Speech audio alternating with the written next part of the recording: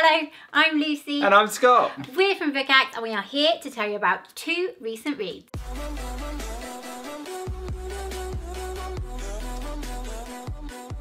Right, so trying something new, you guys. It's a joint review. Is it new? Team review. I'm sure we've done it before. Have we? I'm sure we have. Okay, it clearly I'm went sure so fake well. Newsed it. I'm sure you fake news that. Blocked it from my mind, okay? Yeah. Total Fibs. We're back with another joint review. What are you reviewing, Scott? What are you reviewing? I read The Wall by John Lanchester. And I read Once Upon a River by Diane Setterfield. It's really shiny. I don't know if you can see it.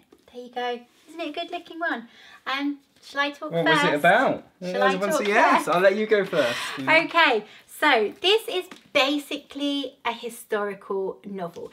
It is set in England around the Oxford area on the banks of the River Thames, but sort of, upriver from the River Thames that you know about. It is set in, I'm gonna say, the 19th century. I don't think it's expressly Does it matter? said. Probably the olden days. It was set in the olden days. Yeah. And right, what happens? So it has got a really high drama opening. It is in a pub. A man bursts through the door. He is battered black and blue, and he is carrying the body of a dead child who has drowned in the river. Oh wow. Yep.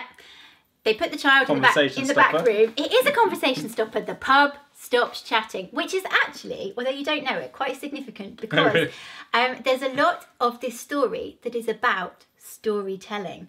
But the storytelling in this public house stops. They stick the dead child in the back room while they patch up the broken man. But then, several hours later, she awakes. And the story then unfolds because this child is mute. She's about 4 years old. The different people that come and lay claim to her, 3 different families, as it were, or 3 different people come and say, we know who this girl is. She belongs to us. Intriguing. It is a great opening. It's really If she could talk, it would have ruined the story. I did think that several times. I was like, this would be resolved so much quicker if she could just say what she Conveniently, was thinking. she was mute, Yeah, but actually, because it's got such a high drama opening, there is, for me, a bit of a lull then in the tension. We go back and there's a lot of scene setting and things like that, and a lot of characters are introduced, and they are beautifully introduced, and the storytelling is one of the real strengths of this book, but actually it did mean that the tension dropped a little bit for me. The strength of this book, like I said though, actually is the storytelling and the way that it's told, because it's told in this really authoritative voice, a really sort of lofty voice that looks down, sort of like telling a campfire story. It's got a real campfire vibe to it, actually. And it talks to the reader. It's like performative prose. So saying, then this happened, or as you will realise, or things like that. So talking to the reader, and I really liked it. And the themes that go through it... Does it ever spoil itself? Because that actually annoys me in books when, like, as you will find out in the... No, it doesn't go that far. Okay.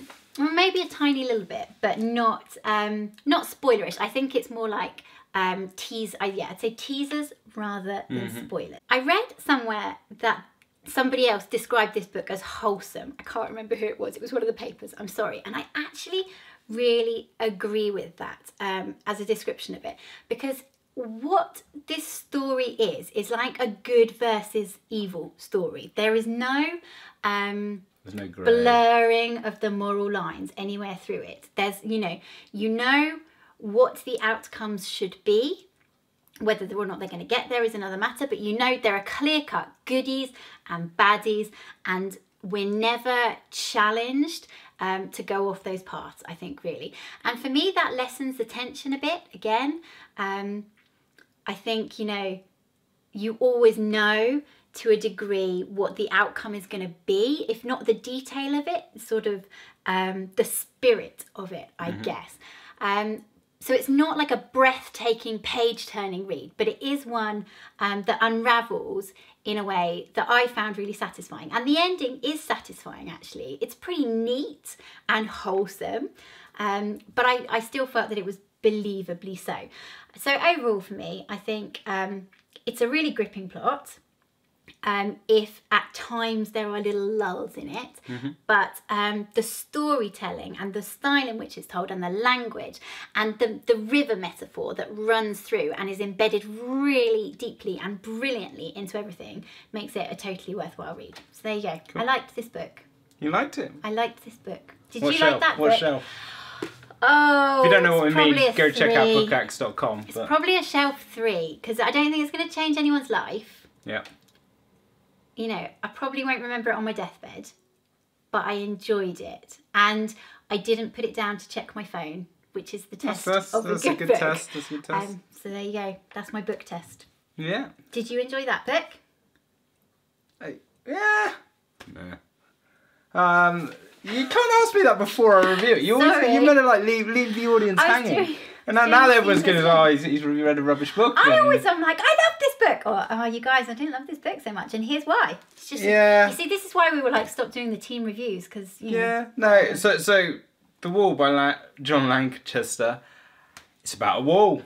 See, you're rolling your eyes. But that pretty much is the story. So the main character, the main protagonist is someone called Kavanagh. And he gets sent to defend the wall for 2 years. Not a day more, not a day less. It is his task, and essentially everyone within...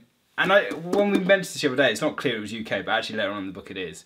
Everyone in UK, in this fictional future, dystopian future, has to do a 2-year, almost conscription, get sent to defend the wall from the others, who are on the other side. And the wall... Game of Thrones. Yeah, the wall's all the way around the country, and it's actually...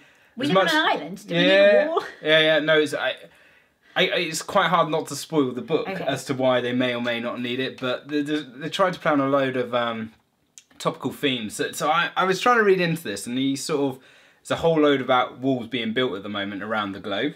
So there was that being played. I think I might know where he got his inspiration. Yeah, but there may even be, when I was reading this, because obviously Brexit's such a big thing here and all this.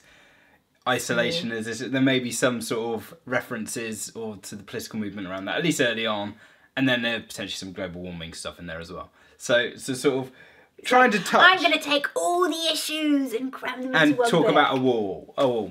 So that's the thing. So he gets sent to the wall, which is cold. It's quite cold in Britain at the moment. Yeah. So and basically your life while you're time on the wall is spending 12-hour shifts watching to see if anyone's going to attack. So that's pretty much the beginning of the book. Obviously, the story takes a few twists. Is there a plot? A marginal plot, I would say. There is a marginal one. And you meet a few other characters. You do follow his life over the 2-year period on the wall. So it moves quite slowly at first. And then incidents happen to the wall, which impact directly Kavanagh's life. And I genuinely, this is one of these books, I can't really say much more without spoiling it. And in terms of... Did I enjoy it? For me, the plot, the back end, everything was just way too convenient and didn't really have that punch. Because although I joked about it, trying to cover all the topical issues, they were there and they were signalled early on in the book, but they were never realised. They never, like, as if, like, it was there to flag, but there was no, like, real punch pack. There was... Pick one issue and do it properly. Yeah, and it just wasn't really followed through. Like, this sort of... isolation, it's that sort of, that's clearly what the theme is here, but it just, to me, it doesn't deliver on it. So yeah, in terms of bookshelf shelves, it's gone straight onto the bottom. Oh no, what's the style of writing like? The style of writing? It's quite... No, actually, because I was, again, when we discussed this in the week in the books. Term. Yeah, no, chapter 2 randomly does go all very... What's the technical word for that? Littering? Very literary, but you can see... Christmas tree. Yeah, no, exactly. There's little poems, there's Christmas trees, and like early on, like... Don't know if you guys really playing with style, and if you can't see that. So I was, when I commented in the Week in Books a couple of weeks ago, thought, yeah, it's going to be literary. Like but actually, chapter 2 is the only one where it does it, and actually the prose, everywhere else is actually... Weird. The prose is actually pretty readable throughout the rest of the book, and I've got quite a... I like simple prose. I like strong political messaging to a book, but pretty simple writing. And it actually delivers on that. It just didn't really deliver on the political messaging all the way through. And also the storyline doesn't really do it any justice. Oh, so, well, yeah. there you go. There you go. I don't I don't know if I'll be picking that one up based on your description, frankly. No. And I'm sure John Lanchester will be on here giving me loads of down thumbs, you know. He can only give Or you not. one. He can only give you one. He might get his agent and his publisher to give you one. So if we've got 3 down thumbs on this video, it's John Lanchester, his agent and his publisher. There you go. His mum might take And his offence. mum, number 4. There you go. So there you go. That was it. The Wall and Once Upon a River. I think this book is winning out of the 2 of them. Yeah, Although I clearly. think probably they've got I a actually different quite crowd. fancy the sound of that one. I actually think you might like this. I think it's probably a gentler read Yeah. than you do sometimes enjoy. But anyway, it's good. I'm not going to go back because if I'll start reviewing it again. He'll be like, shut up. Shh. 20 minutes on the video. Yeah. Anyway, that's it. Cool. Should we go do some reading? Yep. Gonna go read some books. Thank you very much for watching. If you have thoughts on either of these books, you've read them, you fancy them, you don't fancy them, please do talk to us in the comments below. In the meantime, check out bookx.com and the app's completely free, and we'll see you soon. Thanks for watching. Bye.